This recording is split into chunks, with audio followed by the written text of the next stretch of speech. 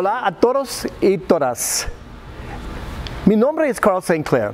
Estoy muy orgulloso y bendecido de haber tenido la oportunidad de liderar la Orquesta Sinfónica Nacional durante la última década. Ha sido un honor, un gran honor.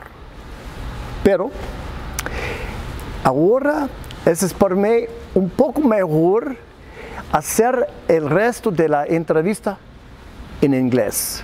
Hope that's okay. When I was invited to be the music director, I had to decide one thing. What is my purpose? Why have I been led to Costa Rica? And I realized that it was about 3 or 4 things. One was to help the National Symphony become better and better and better. The other thing was to work with young Costa Rican conductors. The next thing, and the thing that I have to admit we've done the least amount of work, but that's going to change too, is to helping the young Costa Rican composers. And that we're starting this year in August. We're having a big festival and a big competition for Costa Rican composers to be performed here on this stage by the National Symphony. I've located my purpose, I've found why I'm here, and I'm hard at work at it. And this is one of the great joys, is when you know what your purpose is and you can go for it. Rather than just having a job, it's not it. There must be a reason that I'm here.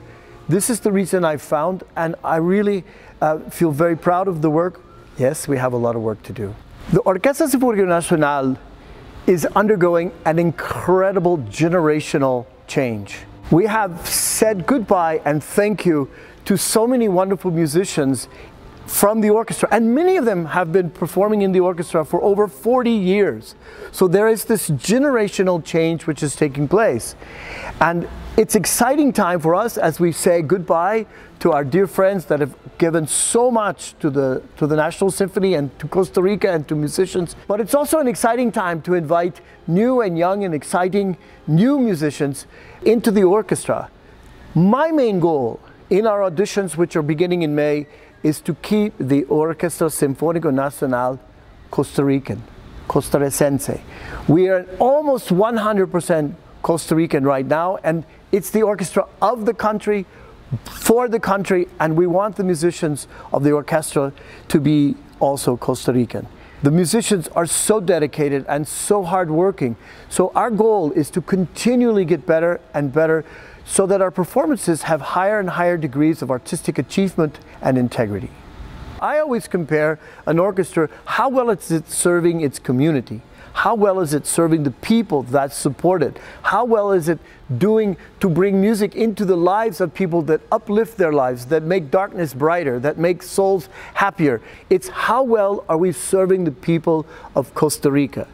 And are we doing a good job at making sure that every young person gets to hear the National Symphony, that gets to have a musical instrument in their hands?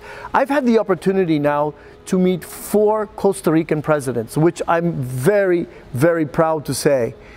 And with each one, I've had the one comment that I've shared with each of them: please don't take the musical instruments out of the hands of young people. Don't take the flute away, that violin, the cello, the trumpet, those drumsticks. Don't take those instruments out of those hands, because the question is simple. What's going to replace that flute or violin in the hands of those young people? You know the answer, I know the answer, and it isn't pretty.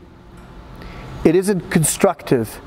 It will not do what musical instruments and what music in the lives of all the young people can do to shape them, to help them to grow and to develop into people who are really conscious about culture, people who are conscious about the effect and the importance of music in the life of everybody. And that's part of our mission. That is the main part of our mission, is sharing music throughout our country and making sure that through all of our music programs that exist throughout Costa Rica, that every child that wants to have a musical instrument in their hand has this opportunity.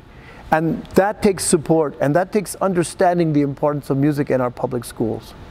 Touring internationally isn't really on the top of our priority list. We have so many more pressing situations that we're dealing with right now locally. My motto is, I want to be locally acclaimed before we're nationally or internationally recognized. We are international, but it's not by leaving Costa Rica or the National Theater where we're sitting today. It's through social media.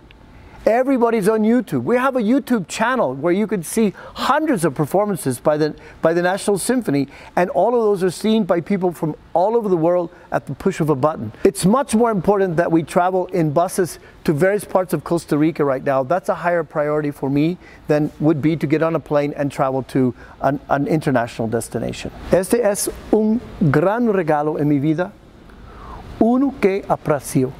Hemos compartido muchas alegrías de hacer buena música juntos y nos hemos abrazado en momentos de profunda tristeza.